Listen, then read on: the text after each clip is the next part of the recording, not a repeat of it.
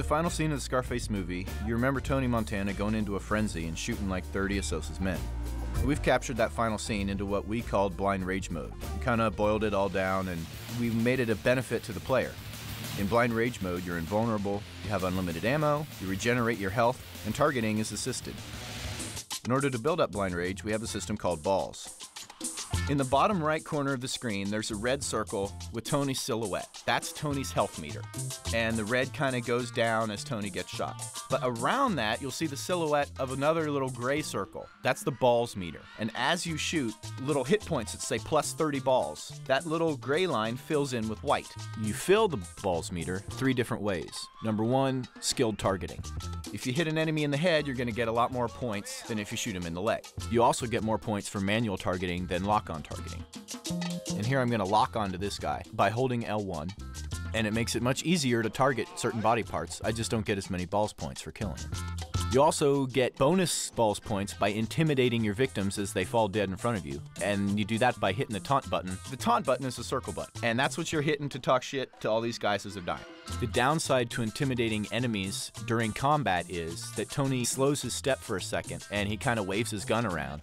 If you're gonna talk smack to somebody, you really gotta make the point. You gotta like wave your arm. When Tony does that, it takes him out of the game for a second. While he waves his gun as the dude's falling dead and he's talking smack, that gives the other enemies on screen a chance to shoot you.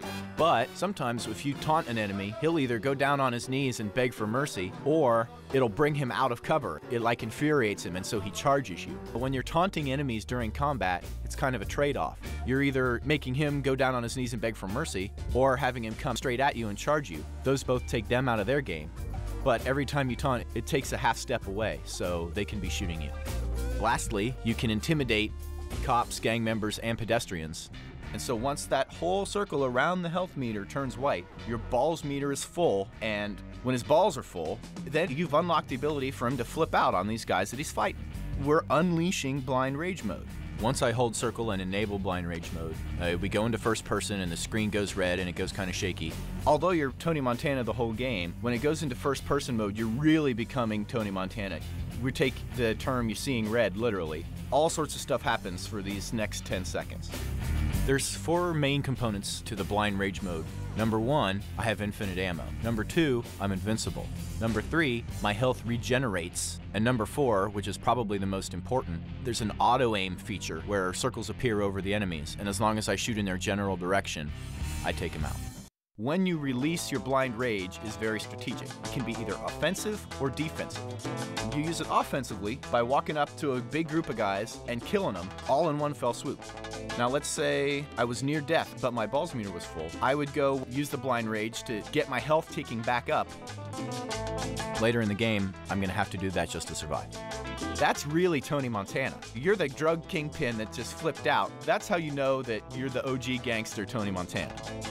So it's kind of like a coke-fueled frenzy. He just took 100 bullets while all these guys are shooting him. He's superhuman at that point. I'm Tony fucking Montana!